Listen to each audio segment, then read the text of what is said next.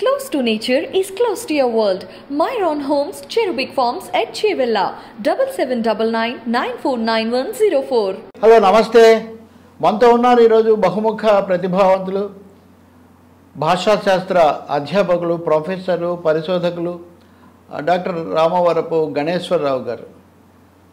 బహుముఖ ప్రజ్ఞాశాలి, దేశ విదేశాల్లో, అదేవిధంగా చెన్నై తెలుగు సాహిత్యంలో, సినిమా రంగంలో చాలా కేంద్ర స్థానంగా ఉండి మహామహులు విలసిల్లిన సమయంలో ప్రత్యక్షంగా అక్కడ వాళ్ళందరితో కూడా గడిపినటువంటి వ్యక్తి. విశేషించి అంతకు మించి తెలుగు సాహిత్యంలో శిఖరాయమానమైనటువంటి కొడవటిగంటి కుటుంబరావు గారికి అత్యంత సన్నిహితులు. వారి కుమార్తె, ఆమె కూడా కేంద్ర సాహిత్య అకాడమీ అవార్డు కూడా పొందినటువంటి, అసంఖ్యాకమైన గ్రంథాలు అనువదించినటువంటి, రచించినటువంటి శాంతసుందర్ గారి భర్త వారు.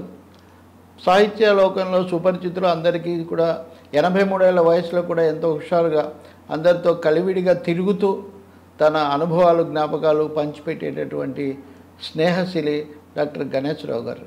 వారితో మనం కుటుంబరావు గారు, శ్రీశ్రీ లాంటి వాళ్ళ గురించి, రెండోది వారి వ్యక్తిగత అనుభవాలు, జీవన ప్రస్థానం గురించి కూడా మనం తెలుసుకుందాం. గణేష్ రావు గారు నమస్కారం. నమస్కారం రవి గారు. సార్, మనం సినిమా నుంచి సాహిత్యానికి వస్తే తెలుగు సాహిత్యంలో చాలా ఇద్దరు, వచనంలో కుటుంబరావు, కవిత్వంలో శ్రీశ్రీ. శ్రీశ్రీ అంటే ఇంకా ఆల్ పర్వేడింగ్, కానీ వీళ్ళిద్దరూ కూడా తర్వాత విప్లవ సాహిత్యం అన్నింటిలో కూడా అలా ముందు నిలబడ్డారు కదా. వీళ్ళిద్దరి రిలేషన్స్ ఎలా ఉండేవి సార్? కుటుంబరావు శ్రీశ్రీ చాలా క్లోజ్గా ఉండేవారు. కలుసుకోవడం అయితే, మాట్లాడు ఫోన్లో ఇదే దీన్ని. సాహితీ పరంగా చూస్తే ఒకరు కవి, ఒకరేమో కథకుడు. కుటుంబరావుకి ఆయన కవి కాలేని అనుకున్నాడు ఆయన. ఓకే, రాసుకున్నాడు కూడా. ఎందుకంటే కుటుంబరావు యాక్చువల్గా వారసత్వం కవిత్వమే రావాలి. కుటుంబరావు అన్నయ్య కొడవటిగంటి వెంకట సుబ్బయ్య గారు, ఆయన కవి. అప్పుడు ఒక సాహితీ సంస్థ ఉండేది. కుటుంబరావుకి అన్నయ్యకి చాలా గ్యాప్ ఉంది. ఓకే, 10-15 ఏళ్ళు గ్యాప్. అన్న దగ్గరికి వీళ్ళందరూ రావడం చూసేవాళ్ళు. ఆయన చూసినప్పుడు దేవులపల్లి కూడా చిన్నన్నయ్య పిలిచేవారు, అంత అభిమానం. మిగిలిన పెద్ద వాళ్ళు తాపీ ధర్మారావు వీళ్ళందరూ కలిసి వచ్చారు. అయితే ఆయన అడ్మిట్ చేశారు, కవికి ఒక టైపు టెంపర్మెంట్ ఉండాలి, నాకు అది లేదు, భాష ఉపయోగం కాదు, ఓకే, ఆ ఊహ, ఇమాజినేషన్ నా వల్ల కాదు, అంచేత నేను కవిని కాలేని అన్నారు. ఎందుకంటే కవిత్వం రాయడానికి మీకు కల్పనా శక్తి కాదు, వేరే ఒకటి కావాలి అని ఉదాహరణ కూడా చెప్పారు ఆయన. వీళ్ళిద్దరు కలుస్తుండేవాళ్ళు అండి తరచు? శ్రీశ్రీ గారు కొంచెం తక్కువ, స్టూడియో సంగతి అప్పుడప్పుడు వచ్చేవారు. శ్రీశ్రీ గారు కూడా సినిమా షూటింగ్కి అవి తక్కువ వచ్చేవారు. ఓకే, ఆయన ప్రొడక్షన్ ఆఫీసులో రాయడం, లేకపోతే హోటల్లో రాయడం అలా చేసేవారు. ఓకే, నిజానికి కొంతమంది రైటర్స్, ఆరుద్ర గారు ఆ షూటింగ్లు వెళ్ళేవారు. కుటుంబరావు థీరీ కూడా అదే. ఆరుద్ర ఇంకో మేధావి కదా పరిశ్రమలో, వీళ్ళ తరహానే దాదాపు. ఆరుద్ర గారు ఎక్కువ చూశాను శ్రీశ్రీ కన్నా, 2-3 సార్లు చూశాను ఆరుద్ర గారు. శ్రీశ్రీ కొంచెం తక్కువ చూశాను. ఇంటికేరి వచ్చినప్పుడు ఆరుద్ర గారిని చూశాను. ఆరుద్ర గారు వచ్చేవాళ్ళు. ఓకే, ఆరుద్ర గారికి అడ్మిరేషన్ కుటుంబరావు అంటే. శ్రీశ్రీ మీద కుటుంబరావుకి అడ్మిరేషన్ ఉండేది. అది చూశాను. ఆప్యాయంగా మాట్లాడారు, ఆయన గుర్తించారు కూడా. ఎందుకంటే కవి కాకపోయినా ఆయన కవితాలకు సత్తా తెలుసు, కవిని అసెస్ చేసేవారు. దేవులపల్లి అంటే అభిమానం ఉంది, భావకవిని. ఈయనంటే అభిమానం ఉంది. ఆ విధంగాను నేను లైక్ చేశాను. ఇన్ఫ్యాక్ట్ ఒక ఇంటర్వ్యూలోనే ఎవరో అడిగారు కూడా, ఇలా ఇప్పుడు మీరు అడిగినట్టే, ఏమంటే కుటుంబరావు మీరు రాసిన సాహిత్యమే సామాన్య పాఠకుడికి వస్తుంది, 16,000 పేజీలు రాశారు మీరు. ఇప్పుడు శ్రీశ్రీది మహాప్రస్థానం ఎందుకు అర్థమవుతుంది, అసలు మహాప్రస్థానం అంటే ఎందరు సమాధానం చెప్పగలరు అంటే నేను ఒకటే అన్నారట, అది కాదండి, కవిత్వం అనేది నినాదం. ఎందుకు ఆయన ఇమేజ్ వచ్చింది కవిగా, ఆ నినాదం వల్ల ఆ శ్రీశ్రీకి పేరుంది, ఆ ఇమేజ్ నాకు లేదు, నేనే లైక్ చేస్తాను దానికి. అందుకని శ్రీశ్రీ మనకు ఉన్నది ఒకే శ్రీశ్రీ అన్నారు. అలాగే కథకుడుగా కూడా ఆయనకి ఒక టైపు హ్యూమిలిటీ ఉండేది. బహుశా అంపశయ్య నవీన్ అనుకుంటాను. మిమ్మల్ని ఆంధ్ర చెఖవ్ అంటారండి అన్నాడు నేను. అంటే అలాగా చెక్కు అన్నవాడు ఒక్కడే ఉన్నాడండి అన్నాడు. అంటే he doesn't want to be identified with others. ఆ పోలికలు అవి ఆయన ఉండేది కాదు. కుటుంబరావు సాహితీ పరంగా ఆయన ఏంటుందంటే, నా సాహిత్యాన్ని జనం ఎంత వేగం మర్చిపోతే అంత మంచిది అంటుండేవాడు. ఎందుకంటే నేనన్నీ కందుకూరి వీరేశంగా ఆయన ఆరాధ్య దేవత. ఈ సామాజిక సమస్యలే తీసుకున్నారు. ఇప్పుడు వితంతు వివాహాలు పోయిన తర్వాత కద్దు వీరేశల్ని ఎవరు జ్ఞాపకుంటారు? అలాగే నేను రాసిన సమస్యలు ఇవి అయిపోయినప్పుడే వీళ్ళు ఫార్వర్డ్ లుకింగ్ పర్సన్ కదా, ఇప్పుడు శాస్త్రీయంగా ఆధునిక దృక్పథం. నిజానికి చాలాసార్లు ఆయన స్త్రీల గురించి రాసినవి, కుటుంబ జీవితం, వీటి మీద చాలా సెన్సేషనల్. అది కొంతమంది అంటారు చలం మీద ఎక్కువ వివాదం వచ్చింది, కానీ నిజానికి కుటుంబంలో చలం కంటే సంచలనాత్మకమైన విషయాలు రాశారు ఆయన పాత్రల గురించి. తెలంగాణ కూడా డిఫెండ్ చేశారు. బట్ సార్ ఒక మా ప్రశ్న, తెలంగాణని కూడా చేశారు, అవును తెలంగాణని కూడా డిఫెండ్ చేశారు, కాకపోతే అదే నిత్య అసంతృప్తిలో ఉన్నారు ఇట్లాంటివి.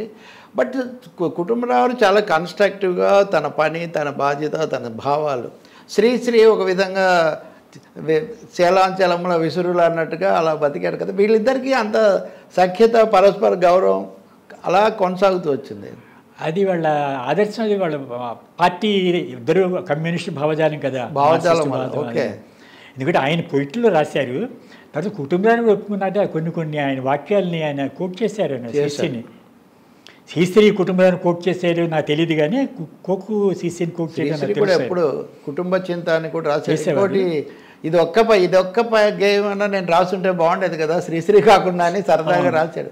బట్ ఆరుద్ర ఈ ముగ్గురు ముఖ్యులు చెన్నైలో అనుకుంటే ఆరుద్ర డిఫరెంట్ కేటగిరీ కదా ఆయన. అవును, ఆరుద్ర ఒక విధంగా నా అసెస్మెంట్ కొన్ని విషయాల్లో ఆరుద్రకే ఎక్కువ పాయింట్స్ నేను ఇస్తాను, మార్కులు ఎక్కువ ఇస్తాను. ఆయన ఇప్పుడు మాట వరుసకి శ్రీశ్రీ ఉండొచ్చు మహాప్రస్థానం ఇవన్నీ, ఇప్పుడు సమగ్ర ఆంధ్ర సాహిత్యం అన్నది అది ఎప్పటికైనా ఉంటుంది. ఒక మన ఫస్ట్ టూల్, బేసిక్ టూల్ అవి చేశారు. తర్వాత ఆరుద్ర శ్రీశ్రీ కూడా రాశారు, డిటెక్టివ్ కూడా రాయలేదంటే కథలు రాశారు అనుకున్నా, ఉసే తువ్వాలు అందుకొని అన్నీ చేశారు. కానీ ఆరుద్ర చేసిన ఎక్స్పెరిమెంట్స్ ఇన్ని చేయలేదు. ఆయన చెస్ ఆడేవాడు, నాట్యమే చేసేవాడు. నేనే ఆశ్చర్యపోయాను ఆయన జీనియస్ చూసి. ఆయన స్టూడియో చిన్న కారు గరాజ్లో ఉండేది, ఇంటి పుస్తకాలు ఉండేవి అని నేను ఆశ్చర్యపోయాను. అంటే వీళ్ళ ఈ తరం వాళ్ళకి ఇప్పుడు ఏఎన్ఆర్ని చూసినా, ఆరుద్రని చూసినా, శ్రీశ్రీని చూసినా నా అకాడమిక్ క్వాలిఫికేషన్ ఎందుకు పనికిరాలి అనిపించింది. అవునా, ఇన్ని కాలేజ్ యూనివర్సిటీ చదివి నేను నేర్చుకున్నది ఏమిటని. అయితే కొందరికి సహజ సిద్ధంగా వస్తాయని అనుకోవాలి. ఆరుద్ర గారితో ఎక్కువ నేను తిరిగాను ఆయనతోటి. అలాగే what are your impressions of ఆరుద్ర? ఆరుద్ర గారు సరదా మనిషి, చాలా సరదా మనిషి అందరితో. శ్రీశ్రీ గారు కొంచెం రిజర్వ్డ్. తర్వాత ఆయన కొన్ని బేసిక్ అవసరాలు కొంచెం ఉండుండేవి. దాంతో అక్కడితో ఆగిపోయేది. ఇప్పుడు రోజు మా ఢిల్లీ వచ్చినప్పుడు ఎవరో పిలుస్తారు, చిన్న చిన్న జోక్స్ ఉండేవి. ఆయన నేను కాదు, రండి శ్రీశ్రీ గారిని వస్తానన్నాడు. వచ్చిన తర్వాత అడుగుతారు న్యాచురల్ ఏమిటి ఈయన మొగమాట పడ్డాడు. ఎందుకంటే ఆ టైంలో ఫ్రిడ్జ్లో ఖరీదైన డ్రింక్ లేదు, రమ్ ఉంది. ఈయన అన్నట్ట చాలా అపాలజెటిక్గా, సార్ రమ్ ఉందండి. భలేవాడి రమ్మన్నావు కదా, రమ్మి అన్నమాట. ఇలాంటివి చూశాను, శ్రీశ్రీని చూశాను. నేను చూసిన పైసా నాకు శ్రీశ్రీ అన్న ఎడోరేషన్ నాకు అర్థం కాలేదు, కానీ ఆ ఫీల్ ఉంటుంది మనకి. తర్వాత శ్రీశ్రీని ఒక స్టేజ్లోని ఢిల్లీ యూనివర్సిటీ ఒక పేపరు బిఏ ఆనర్స్లో ఇంట్రడ్యూస్ చేసింది. మన ఇండియన్ లిటరేచర్ పెట్టి శ్రీశ్రీని 10 ముందుకు ట్రాన్స్లేట్ చేయించి మరి టీచ్ చేయమంది. ఫస్ట్ టైం మా ఆనర్స్లో టీచ్ చేయమని నన్ను టీచ్ చేయమన్నారు ఇంగ్లీష్లో చదివినప్పుడు నేను చదవలేకపోయాను, నా వీక్నెస్ లేకపోతే స్టూడెంట్స్ కనెక్ట్ చేయలేకపోతే చాలా హార్డ్గా ఉంది. ఇప్పుడు 10 ముందుకని తెలుగులో చదివింది ఇంకో భాషలోని చాలా కష్టం. అప్పుడే ఆయన తెలిసింది ఈ అనువాద సమస్యలు కూడా. మనం మహానుభావుడు శ్రీశ్రీని మనం ప్రొజెక్ట్ చేయలేకపోతే మనం ఫెయిల్ అయిపోతాం. అంటే మీరు ఒక లింగ్విస్టిక్ భాషా సమస్య తెచ్చారు మీరు. అంటే తెలుగులో అది 10 ముందుకు 10 తోసుకు పోదాం పైకి అనే తూగు ఊపు తెలుగులో పండినట్టుగా వేరే లాంగ్వేజ్లో పండలేదు. శ్రీశ్రీ ట్రాన్స్లేటెడ్ హిమ్సెల్ఫ్ కదా, తనను తానే ట్రాన్స్లేట్ చేసుకున్నాను. మరి మీది ఎలా పొరపాటు అవుతుంది? నాది పొరపాటు అంటే సిలబస్ మేకర్స్ ఇది, వాళ్ళు చూసుకోవాలి. ట్రాన్స్లేషన్ కూడా వీక్గా ఉంటుంది కదా, స్వేచ్ఛ అనువాదం చేయాలి. అనువాదం చేసిన వాళ్ళు మక్కి అదే పదాలు దించాడు అనుకోండి, ముందుకు వెళ్ళి అంటే బస్సులో ముందుకు వెళ్ళిపోతే దిగిపోవడానికి ముందర వెళ్ళిపోయి దిగిపోతాడు. ఇది ఎలా కాదు కదా ఇది. అందుకే మనం ఒక పరిచయం చేసినప్పుడు సరైన ఇవి తీసుకోవాలి, అన్నీ మనకి వీలు కాదు. మీరు చెప్పిన సారీ ఫర్ ఒక ముఖ్యమైన విషయం గుర్తొస్తుంది. శ్రీశ్రీ ఇంగ్లీష్లో పండలేదని చెప్పడం అంటే ఆ మహాకవిని ఆ స్థాయిలో వేరే భాషలోకి తీసుకెళ్ళడానికి జరగాల్సిన ప్రయత్నం జరగలేదు. ఆయన అన్యాయం జరిగినట్టే. ఇప్పుడు ఆ సిలబస్ మేకర్ ప్రొఫెసర్ ఆయన గుర్తించాడు శ్రీశ్రీ మహానుభావుడని. అనువాదంలో మరి రాలేదు అది. ఓకే. నేను ఆ స్టేజ్ తమాషా ఏంటంటే బహుశా నా వీక్నెస్ కూడా అయిండొచ్చు. మా బెంగాలీ వాడు ఉండేవాడు మా డిపార్ట్మెంట్లో, దిలీప్ బాసు అని. వాడు కమ్యూనిస్టు. నెక్స్ట్ సెషన్స్లోని నేను వాడిని టీచ్ చేయమన్నాను. వాడు ఏం చేశాడో తెలియదు, ఏమి చెప్పాడు, కథలు ఎనెక్డోట్స్ ఇంట్రడ్యూస్ చేసి సక్సెస్ అయింది. ఓకే. సో అది ఎలాగా ప్రజెంటేషన్ అది కూడా కౌంట్ అవుతుంది. ఇప్పుడు మీరు అన్నారు కదా పదండి ముందు మన భాష ఒక లై ఉంది, ఆ లైలో తీసుకొచ్చాం. ఆ ఫోర్స్, ఆ చదివే ఫోర్స్ ఉంటుంది. అదే ఈ సందర్భంలోని నేను లింగ్విస్ట్ కూడా కదా, కాబట్టి ఇది మీరు ఎక్స్ప్లెయిన్ చేయాలి దీన్ని. లింగ్విస్టిక్స్ కాలేజీలో అది ఊరికే ఎడిషనల్ క్వాలిఫికేషన్. అదే ఓకే. ఎనీవే మీకు ఆ టాపిక్ భాషాశాస్త్రం పనికి వస్తుంది. ఎందుకంటే వీళ్ళకి BE పాస్ కోర్స్ కూడా ఉంటుంది మాకు కాలేజెస్లో. BA pass course, honours, MA. BA pass కోర్సులో మెయిన్లీ గ్రామర్ ఉంటుంది. ఆ గ్రామర్ టీచర్ కూడా భాషాశాస్త్రం పనికి వస్తుంది మనకి. ఓకే. ఎందుకంటే అప్రోచ్ ఉంటే మనం ఇది ఎలా చెప్తాం. ఇప్పుడు చిన్న చిన్న విషయాలు, ఇప్పుడు ఓపెన్ ది డోర్ ఉందనుకోండి, మనకు ఓపెన్ ది డోర్కి సబ్జెక్ట్ ఏమిటి అంటే అప్పుడు భాషాశాస్త్రం తెలియాలి ఎందుకు అలా వచ్చింది అని. అలాగే భాష మూలాలు ఏమిటి, ఒక ప్రొనౌన్సియేషన్లు ఏమిటేమిటి ఉన్నాయి, ఇవన్నీ వస్తాయని. ఇవన్నీ ఆరుద్ర కూడా పాండిత్యం ఎక్కువ. అంటే ఆరుద్ర గారికి ఇవన్నీ పాండిత్యం ఆయనకి సహజసిద్ధంగా వచ్చింది. నాకన్నా ఎక్కువ చదివేయడానికి ఆయనకు ఉన్నవి 24 గంటలే. అయితే వాళ్ళ గ్రాస్పింగ్ పవరు, వాళ్ళకున్న ఇన్సైట్ వల్లే వస్తుంది. ఆరుద్ర గారు నాకు చెప్పేవాడు భాషాశాస్త్రం చాలా వరకు ఈ పదాలు అవన్నీ. నేను ఆశ్చర్యపోయాను. ఎందుకంటే ఆరుద్ర గారు మీరు అన్నారు కదా, ఆయన భాషాశాస్త్రం చదువుకోకపోయినా ఆయనకి అభిరుచి ఉంది. నిజానికి ఆరుద్ర గారే ముందర మొదలుపెట్టారు ఇంటి పేర్లు ఎలా వచ్చాయని, ఊరి పేర్లు ఎలా వచ్చాయని. ఎవరికైనా తడుతుందా? ఆ తర్వాత తుమ్మాడు దోణప్ప అందులోంచి ఒక లీఫ్ తీసుకొని వీళ్ళ చేత పరిశోధన చేయించారు ఆయన. కేతు విశ్వనాథరెడ్డి గారు అంటే నాకు చాలా రెస్పెక్ట్. ఎస్పెషల్లీ కుటుంబరారు వాల్యూమ్స్ చేసినప్పుడు ఆయన విమర్శకి ప్రమాణాలు ఏర్పరిచారు. అటువంటిది ఆయన PhD దేని మీద అంటే కడప ఊరి పేర్లట. నేను ఆయన గొప్పతనం తెలియక ముందు నవ్వుకున్నాను, ఇదేమిటంటే ఊరి పేరుని రీసెర్చ్ ఏమిటని. తర్వాత తెలిసింది, ఆరుద్ర గారితో తెలిసిన తర్వాత ఇప్పుడు శ్రీశ్రీ అనేది నిజమే, కవితకి ఏది అనర్హమని. అలాగే మన నాలెడ్జ్ పెంచుకోవడానికి ఎన్నైనా చేయొచ్చు మనం. సార్ ఆరుద్ర అంటే నాకు రామలక్ష్మి గారు గుర్తొస్తారు. రామలక్ష్మి ఆరుద్ర గారు. ఇలాగే రామలక్ష్మి గారిని నేను చేసిన ఇంటర్వ్యూ అది చాలా ఒక విధంగా పెద్ద రికార్డ్ బ్రేకింగ్, అనేక భిన్నాభిప్రాయాలు కూడా వచ్చాయి. ఇప్పుడు మీరు చెప్పిన కాలంలో ఉన్న చాలామందిని ఆమె కూడా రెఫర్ చేశారు అందులో. How do you look at it or at that period? అదే అంటే ఆమె ఆత్రేయ గురించి, జయలలిత గురించి చాలా విషయాలు చెప్తారు. ఆరుద్ర గారిది ఎక్స్పీరియన్స్ ఏంటంటే వాళ్ళకి ఒక విధంగా నేను ఫ్యామిలీ ఫ్రెండ్ అని అయ్యాను. ఓకే. ఆరుద్ర గారి పరిచయానికి సినిమాల్లో, షూటింగ్లు, ముళ్ళపూడి బాపు సినిమాలు ఆరుద్ర గారు ఎప్పుడు ఉండేవారు. ఆ తర్వాత పాటలు కూడా ఎక్కువ రాశారు కదా వాళ్ళ సినిమాలు. పాటలు కూడా ఎక్కువ. ఇన్ఫ్యాక్ట్ ముళ్ళపూడి వెంకటరమణ ఇన్సిస్ట్ చేసేవారు ఆరుద్ర గారిది ఏదో ఒకటి ఉండాలని. ఓకే. అంత క్లోజ్ వాళ్ళు, అలా నిర్మాతలు వాళ్ళు ఉన్నారు ఆరుద్ర గారిని. తర్వాత ఆరుద్ర గారిది పట్టు విడుపు చాలా ఒబ్లైజ్ చేసేవారు ఆయన. ఫ్లెక్సిబుల్. వీళ్ళలాగా మిగిలిన వాళ్ళు ఏంటంటే ఇప్పుడు ఆత్రేయ ఆరుద్ర కంపేర్ చేస్తే ఆత్రేయకి హోటల్ ఇవ్వాలి అని, మూడ్ రావాలి, ఇది ఉండేది. ఒక పాట రాయడానికి 10 సార్లు తిప్పించేవారు ఆయన. ఆరుద్ర గారు అలా కాదు, ఆయన కమిటెడ్ ప్రొఫెషనల్. నీకు పాట ఇస్తానంటే ఆ టైంకి వచ్చి పాట ఇవ్వడం నేను చూశాను, రాసి పబ్లిష్ చేసేవారు. ఇద్దరికీ ఆ నాలెడ్జ్ ఉండేది. వాళ్ళ అప్రోచ్ డిఫరెంట్. ఆరుద్ర గారికి వెళ్ళినప్పుడు నాకు పరిచయం అయిన తర్వాత ఏంటంటే ఆరుద్ర గారిని ఒక స్టేజ్లో ఢిల్లీ పిలిచాం. సంజీవ్ మెమోరియల్ లెక్చర్ అని ఒకటి ఏర్పాటు చేశారు ఆయన. సంజీవ్ గారు MP, ఆయన పోయారు. ఆయన తెలుగు సాహిత్యని చాలా ప్రమోట్ చేశారు.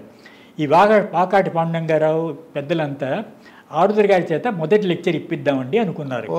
మాకు ఫండ్స్ లేవు, సాహిత్య సంస్థలు డబ్బులు ఉండవు కదా. అప్పుడు నా కాంటాక్ట్ పనికి వచ్చింది ఈ విధంగా. ఓకే. కుటుంబరారు అల్లుడుగా నేను పరిచయం చేసుకొని నేను ఫలానంటే మామూలుగా చాలా సింపుల్గా కూర్చోబెట్టారు. మా ఇద్దరి లింక్ ఏంటంటే మా ఇద్దరిది కళింగాంధ్ర, విజయనగరం, సోంపేట, శ్రీశ్రీ, చాసో, ఇన్ని లింకులు ఉన్నాయి. ఆయన అప్యాయంగా మాట్లాడి నేను వస్తాను, ఏం పర్వాలేదు, మామూలుగా సాధారణంగా వాళ్ళు ప్లేన్ టికెట్లు అడుగుతుంటారు. ఆయన వెళ్ళే ట్రైన్లో వస్తాను, నువ్వు ఎక్కడ ఏర్పాటు చేస్తే అక్కడ ఏర్పాటు చేయి, 2 రోజులు ఉంటాను, వెళ్ళిపోతాను అన్నారు. అది కలిసి వచ్చింది. నేనే బడ్జెట్ వర్కౌట్ చేసి ఏర్పాటు చేసి తీసుకెళ్ళాం. లెక్చర్ ఇచ్చారు ఆయన. అప్పుడు అనుకోకుండా ఇది ఒక ఎనెక్డోట్. ఆరుద్ర గారిని అక్కడ న్యూఢిల్లీ స్టేషన్కి ఎదురుగుండానే ఒక చోట ఉంచాము హోటల్లోని. ఆయన నలుగురిని చూద్దామంటే పదండి అని నేను పిలవడానికి వెళ్తున్నప్పుడు ఆరుద్ర గారిని విన్నా. అప్పుడు నాకు ఇబ్బంది వచ్చింది. అంటే ఆ రోజుల్లో 4 అనుకుంటాను. నా దగ్గర కారు లేదప్పుడు, స్కూటర్ ఉండేది. ఆరుద్ర కొంచెం భారీ మనిషి.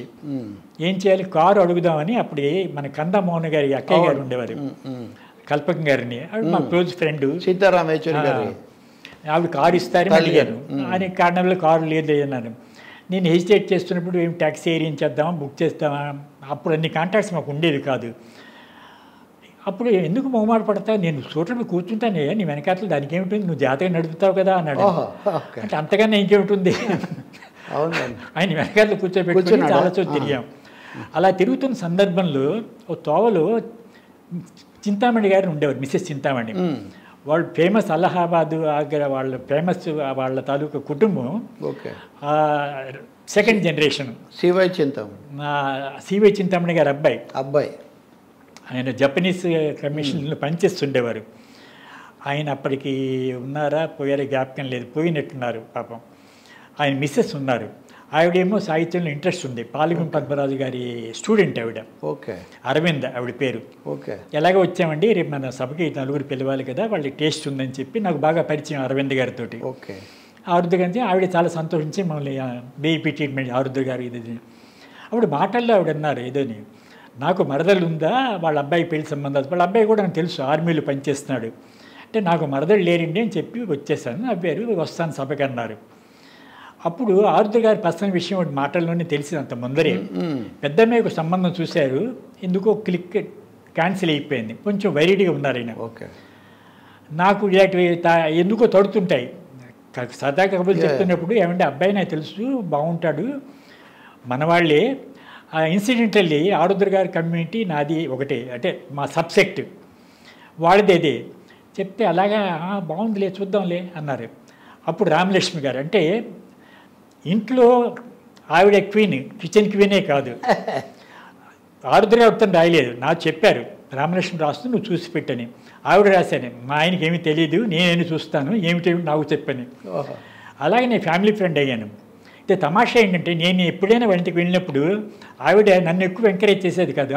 ఉన్నారు లోపల, దీనికి విడిగా మనం ఎంటర్ అవ్వగానే శివప్రకాశ్ మొదలు గారి వీధులు ఎదురుగుండా ఈ గరాజ్ ఉంటుంది, అది దాన్ని షెడ్లా చేసి రూఫ్ పెట్టారు. ఎడంవైపు మెట్ల మీద వీళ్ళ పోర్షన్, రామలక్ష్మి గారు అక్కయ్య పిల్లలు వాళ్ళంతా కలిసి ఉండేవారు.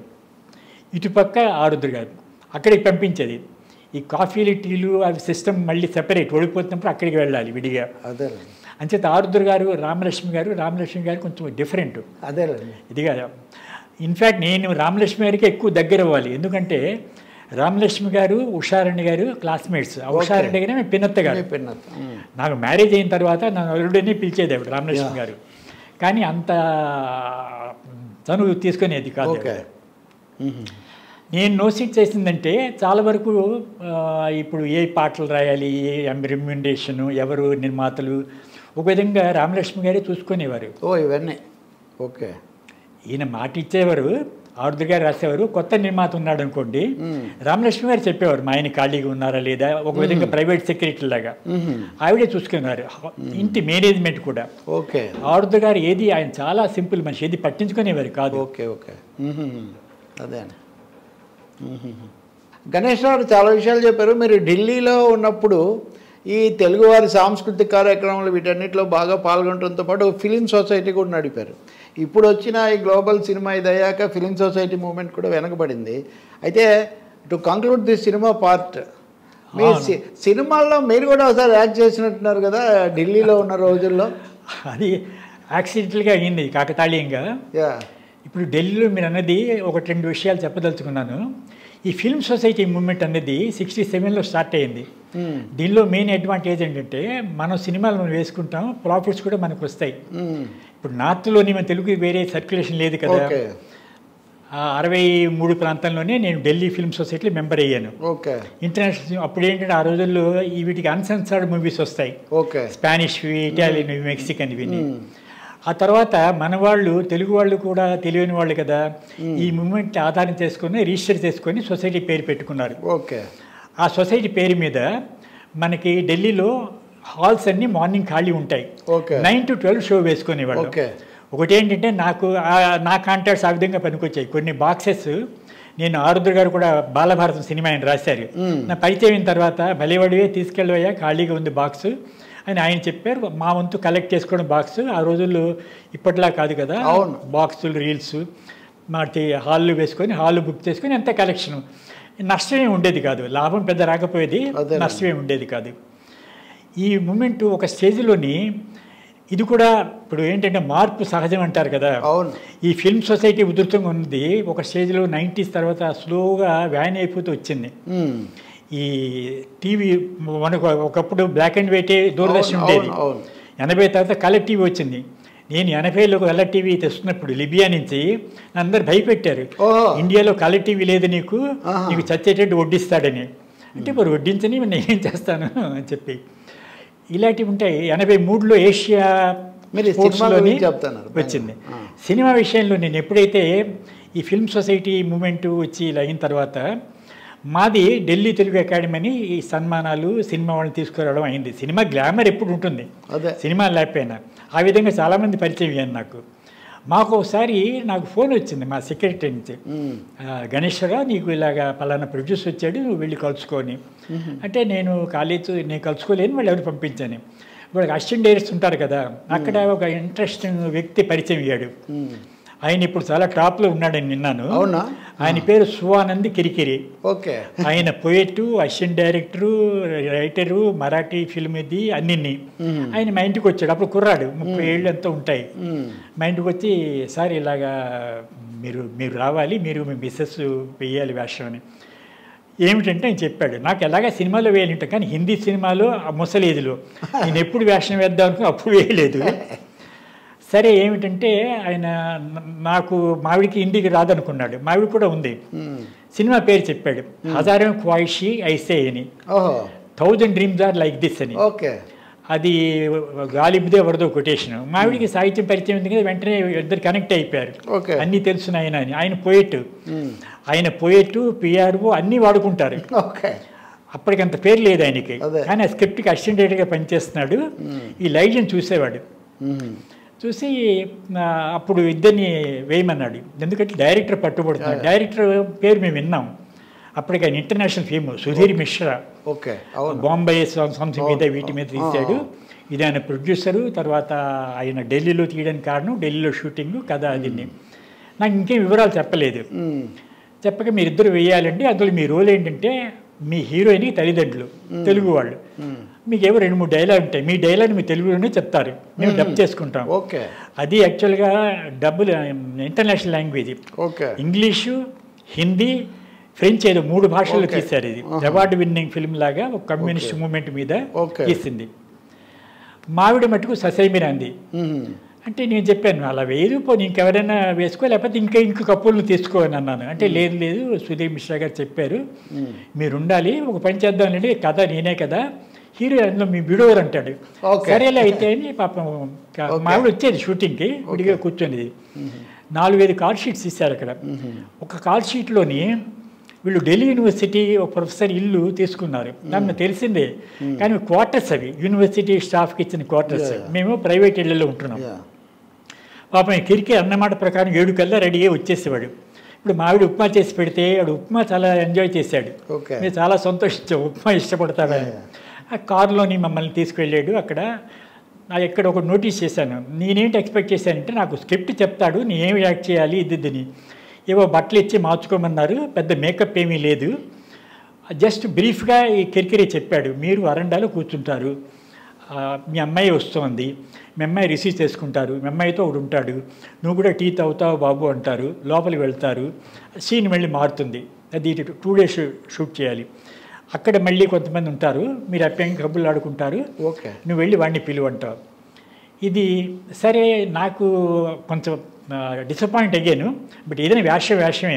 అంటే మీరు బాగా డ్రామాటిక్గా యాక్ట్ చేయటం వీటన్నిటికీ నేనేదో అనుకున్నాను, అదేమో న్యాచురల్ సినిమా, గుమ్మడిలాగా డైలాగ్స్ ఉంటాయి, లాగా అవస్థపడాలనుకున్నాను, ఏమీ లేదు. అది ఎర్లీ మార్నింగ్ లాగా, అప్పుడు వింటర్ కూడాను, జస్ట్ మామూలు డ్రెస్సులు వేసుకున్నాం, క్వార్టర్లో కూర్చున్నాం. ఆ ఇల్లు ఎవరిదో మాకు తెలియదు, ప్రొఫెసర్ది, పెద్ద క్యాంపస్ అది, యూనివర్సిటీ కేఎం కాలేజీకి ఎదురుగుండా. ఆ హీరోయిన్ పేరు చిత్రాంగద. ఆమెది ఫస్ట్ ఫిల్మ్. తర్వాత టాప్కి వెళ్ళి మళ్ళీ దిగిపోయింది, వేరే సంగతి. ఇంకొక హీరో కూడా ఉన్నాడు, అహూజా అనుకుంటాను, ఆయన కూడా పేరుంది. వాళ్ళిద్దరూ జీపీలో వస్తారు, నేను నిల్చుంటాను, ఆయన చెప్పినట్టే చేశారు. ఆ మాత్రం ఫాలో అవుతాం కదా, వస్తుంది. అది ఎక్కడికో రాత్రి వెళ్ళిపోయింది. ఎక్కడికి వెళ్ళిపోయి ఏమిటి ఎవరు అంటే ఇదే నాన్న పరిచయం చేస్తుంది. చేస్తే అయితే కాఫీ పిలు లోపలికి, ఆయనతో నడుస్తాను, మళ్ళీ కట్. నెక్స్ట్ అక్కడ మళ్ళీ కెమెరా, ఇలాగ 4-5 సీన్లు వేసాం. అప్పుడు చూశాను నేను స్టైలు. మిగిలిన క్యారెక్టర్స్ కూడా ఎక్కువ చెప్పేవాడు సుధీర్ మిశ్రా. మోస్ట్లీ వీళ్ళ కాంబినేషన్లో నేను నోటీస్ చేసిందంటే హిందీలోని కెమెరామ్యాన్కి ఇంపార్టెన్స్ ఎక్కువ ఉంది. ఓకే, ఈ కెమెరామ్యాన్ ఓకే చెప్పిన తర్వాత ఈయన సుధీర్ మిశ్రా చెప్పేవాడు. అలాగే ఓ ఎంపీ ఇంట్లో చేసాం. మీరు చెప్పిన దాంట్లో ఒక విషయం కనిపిస్తుంది. ఇప్పుడు అంటే రియలిస్టిక్ సినిమా ఒకటి, ఇప్పుడు గ్లోబల్ సినిమా అని ఇవన్నీ చాలా అంటున్నారు కదా. ఆ రోజుల్లోనే సత్యజిత్ రే దగ్గర నుంచి ఇలాంటి వాళ్ళ సినిమాలు గ్లోబల్ అంటే వసూళ్ళు కలెక్షన్స్ ఉండేవి కాదు, కానీ పాపులారిటీ చాలా ఉండేది కదా. మీరు సినిమా అబ్జర్వర్గా ఇంతకాలం చూస్తున్నప్పుడు ఈ తేడా ఎలా కనిపిస్తుంది మీకు? ఇప్పుడు సినిమా అప్పుడు సినిమా ఇలా చూస్తే అప్పటికిప్పటికీ సినిమా కొన్ని రంగాల్లో ఇంప్రూవ్ అయింది. అంటే ఇంప్రూవ్ అయింది కదా, సాంకేతికంగా మనం చాలా డెవలప్ అయ్యాం కదా దానిలోనే. అప్పుడు ఏంటంటే వాళ్ళు ఇప్పటికీ మన మారాలి, కొంత స్లోగా పోతుంది. స్టార్డమ్ అనేది ఒకటి పోవాలి. బిగినింగ్లో స్టార్డమ్ తీసుకొచ్చింది వీళ్ళే. స్టార్డమ్ లేనిచప్పుడు తీసుకొచ్చారు. ఒక కుటుంబారే మాటల్లో చెప్పారు, గోడవల్లి రామబ్రహ్మంతో ఆర్గ్యూ చేశారు. ఆయన బడ్జెట్ పెంచేసేవాడు 1,00,000 నుంచి ఇంతని. రామబ్రహ్మం అప్పుడు అంటే ఎందుకంటే లేదు తెలియదు, పోతే పోయి బొబ్బుల యుద్ధం వెళ్ళేటప్పుడు ఇలా వీళ్ళే నిర్మాతలే క్రియేట్ చేశారు స్టార్డమ్. ఎందుకంటే ఆ రోజులు వేయడం అలా వేయడం దాంతో వచ్చింది. ఇంకొన్ని వద్దనేవారు. ఇప్పుడు మాట వరసకి గుండమ్మ కథలోని సూర్యకాంతం వేయనక్కర్లేదు, ఆ గుండం ఇంకెవరైనా వేయచ్చు, సూర్యకాంతాన్ని వేయమనేవాట చక్కెరపాణి. ఎందుకంటే సూర్యకాంతాన్ని చూడగానే ఆడియన్స్ ఐడెంటిఫై చేస్తారు, నేను ప్రత్యేకంగా సంభాషణలు రాసి గయ్యాళిని ఎస్టాబ్లిష్ చేయక్కర్లేదు కదా అని. ఇప్పుడు ఈ మార్పుల్లోని ఈ సుధీర్ మిశ్రా డైరెక్ట్ చూసినప్పుడు మీరు అన్నది చాలా వ్యాలిడ్ పాయింట్. నాకు ఆశ్చర్యం వేసింది, ఇంత వాస్తవికత అవసరమా? ఎందుకంటే ఆయన కథ రాసుకున్నాడు, కథలో హీరోయిన్ తండ్రి happens to be south Indian తెలుగువాడు. దానికి నా ముఖంలో రాసి లేదు కదా. నేను ఢిల్లీ వెళ్ళిన కొత్తలో నన్ను బెంగాల్ అనుకున్న వాళ్ళు ఉన్నారు కొంతమంది, అలాగే లిబియా వెళ్ళిన కొత్తలో నన్ను పాకిస్తాన్ అనుకున్న వాళ్ళు కొంతమంది ఉన్నారు. అచ్చంగా మన ముఖం మీద రాసి ఉండదు. ఈయన పట్టుపట్టి మళ్ళీ నా చేతి వేయించాడు. మీరు అన్నది ఆ వాస్తవికత ఎక్కువే.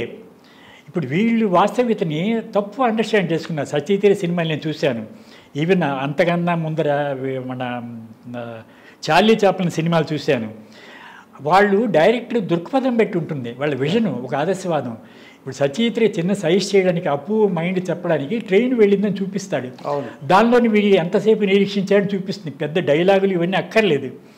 అలాగే Charulata should not under estimate audience capacity to receptive capacity. తర్వాత వీళ్ళే తయారు చేస్తున్నారు. ఇప్పుడు మనకి ఆ నేపాలీ మంత్రుడు అన్నట్టు వాళ్ళు కోరింది మనం చేయాలా, మనం కోరింది వాళ్ళు చేయాలా అన్నట్టు దీనిలోని కన్ఫ్యూజన్లో వీళ్ళు వెస్టర్న్ ఇంట్రెస్ట్ క్రియేట్ చేస్తారు. నా లెక్కన ఇప్పుడు మనకున్న ఆడియన్స్ చాలా మెచ్యూర్, వాళ్ళు అండర్స్టాండ్ చేసుకుంటారు. ఇప్పుడు మన ఓటీటీ 2-3 సినిమాలు చూశాను, చూసినప్పుడు నాకు అనిపించింది దానిలో స్క్రిప్ట్ లోపం ఉంది. ఎన్ని లోపాలున్నా ఆ సినిమా మెచ్చుకోదగింది. హలో మీరా అని అది ఒక అమ్మాయితో చేపించాడు. అమ్మాయి ప్రెజెన్స్లోని డైరెక్ట్ ఏమిటి ఇందులోని మీరు కోట్లు ఖర్చు పెట్టి అంత కథ రాసుకోవాల్సిన అవసరం ఏమిటి?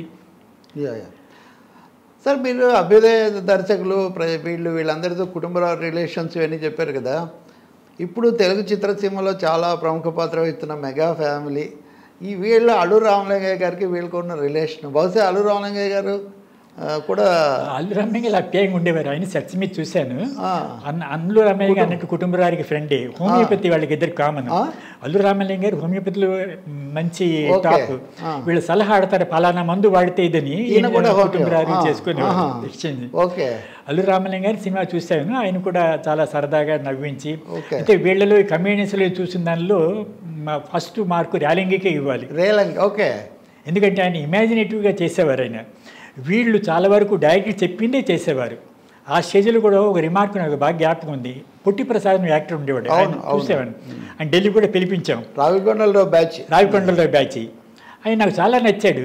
ఆ వేషం వేసినప్పుడు తెలియదు పుట్టి ప్రసాద్కి అరే గుర్తింపు రాలేదే అని ఓ మాటల్లో నాకు తెలిసింది. సెట్స్ మీద కూడాను అప్పుడు ఏదో సినిమాలు జంజాల్ సినిమా అనుకుంటాను. ఆయనలో డ్రాబ్యాక్ ఏంటంటే ర్యాలింగి ఇన్నోవేటివ్గా అప్పటికప్పుడు అల్లుకొని వెళ్ళేవాడు. ఓకే. ఈ డైరెక్టర్స్ అందరూ యాక్ట్ చేసి చూపించరు, అలా చూపించేవాళ్ళు చాలా తక్కువ. జంజాల, విశ్వనాథ్ ఒకరిని తప్పితే మిగిలిన వాళ్ళు కెమెరా వర్క్ వాళ్ళ కన్సెప్ట్లో ఎలా ఉందని చూసుకుంటారు. ఇక్కడ ఇప్పుడు రేలంగిది ఒక జోకు చెప్పేవారు, ఈ పాతాళ భైరవిలోనే ఒకటి ఉంది కదా, ఈ సిఎస్ఆర్ బావమరిది తప్పు చేస్తే చెవులు పట్టుకో అంటాడట. పింగళి రాయలేదు డైలాగు, నాయవాయి నీవే అంటాడు. ఇవి హాస్యం అనేది ఎలా వస్తుంది, స్పాంటేనియస్గా క్రియేట్, అంతా డైరెక్టరే రాయుడు. పొట్టిప్రసాద్ విషయంలో జరిగింది, ఆయన డైరెక్టర్ చెప్తే చక్కగా చేసేవాడు, తనకి తట్టేవి కదా ఆలోచన. ఆ విధంగా రాజబాబు లాంటి వాళ్ళు, పద్మనాభం వాళ్ళు స్కోర్ చేశారు వీళ్ళ మీద. సో నటుడికి ఏమిటి కావాలి అని తెలిస్తే మనకి డీప్గా వెళ్తే ఇవన్నీ తెలుస్తాయి మనకి.